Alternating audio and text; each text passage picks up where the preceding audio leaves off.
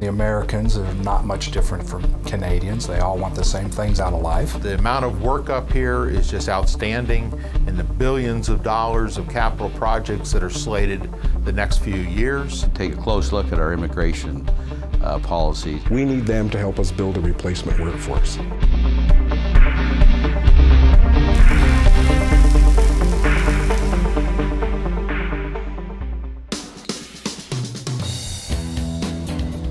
Temporary foreign workers initially are a contingency workforce to come and fill a niche as needed. But, over the long haul, there is, and there should be, opportunities for those people to get landed immigrant status here and become Canadians. I mean, that ultimately can be and should be the objective.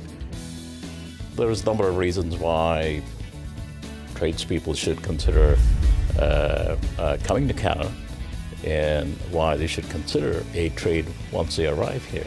First off, temporary foreign workers, before they could even enter the country, they've got to be qualified, they've got to be certified from their countries of origin.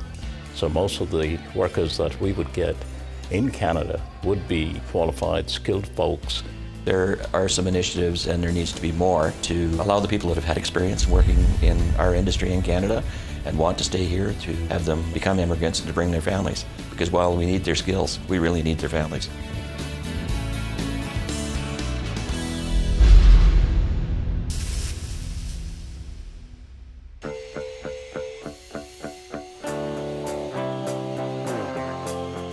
There's lots of resources available to workers coming in from outside of Canada. We're certainly going to be looking at encouraging these folks to become part of that construction workforce. Legislation is in place that allows for people to become permanent residents. The one thing that's interesting in the Canadian law, if you want to become a Canadian citizen, you do not have to give up your U.S. citizenship to do that, but I think is great.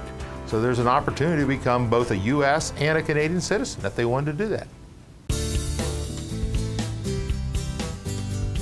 Temporary foreign workers are a Band-Aid to me. To bring in Americans is a good way to go about it. Take a close look at our immigration policies and rules and that, so we can bring in people with the skills that are going to help promote our economy as well, and hopefully these are people that would then stay and become good, productive Canadians. I've been here for 4 years. What's the definition of temporary? I come from a trades background also, an electrician. I have a technical degree. Working on an international assignment presents you with some different challenges, some different decision-making processes that will help you for your career. We're trying to work with the Canadian government to make it easier to bring people from outside of Canada into Canada to work. And I think we've made some strides, and we will continue to do that, because I think that's just going to benefit both countries. We're going to have a shortage. We're going to get people from the United States who speak the same language, basically have had the same training. We need them to help us build a replacement workforce. As an American, you're on an international assignment, you're dealing with different cultures, you're dealing with different systems, different backgrounds, different thought processes, different ways of doing it, but coming together for the collective of solving the problem. The perks are the same. They are paid the same as if they were in their home union.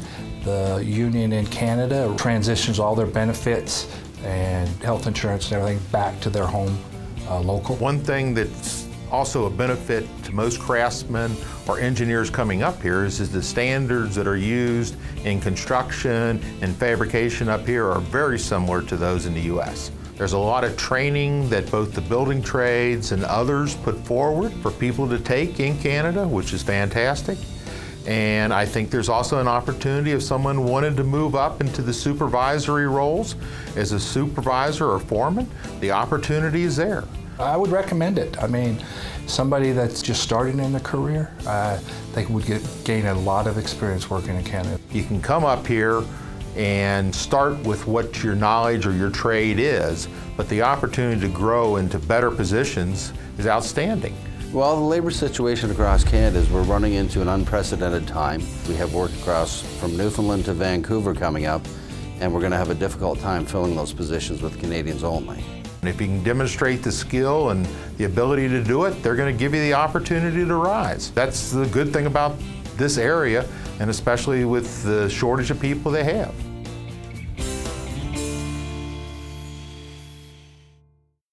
I would have to say some mornings I have to wake up and remind myself I'm in Canada. I don't see much difference. The job sites are very clean, very safe, well organized. Very outdoorsy, lots of trees, lots of wildlife. I've seen moose, I've seen beaver, I've seen 3 bears. It doesn't take you long to learn how to put a couple layers of clothing on to deal with the cold. One bear was on my back porch here about a year ago in the spring and come down for coffee and, you know, oh, good morning.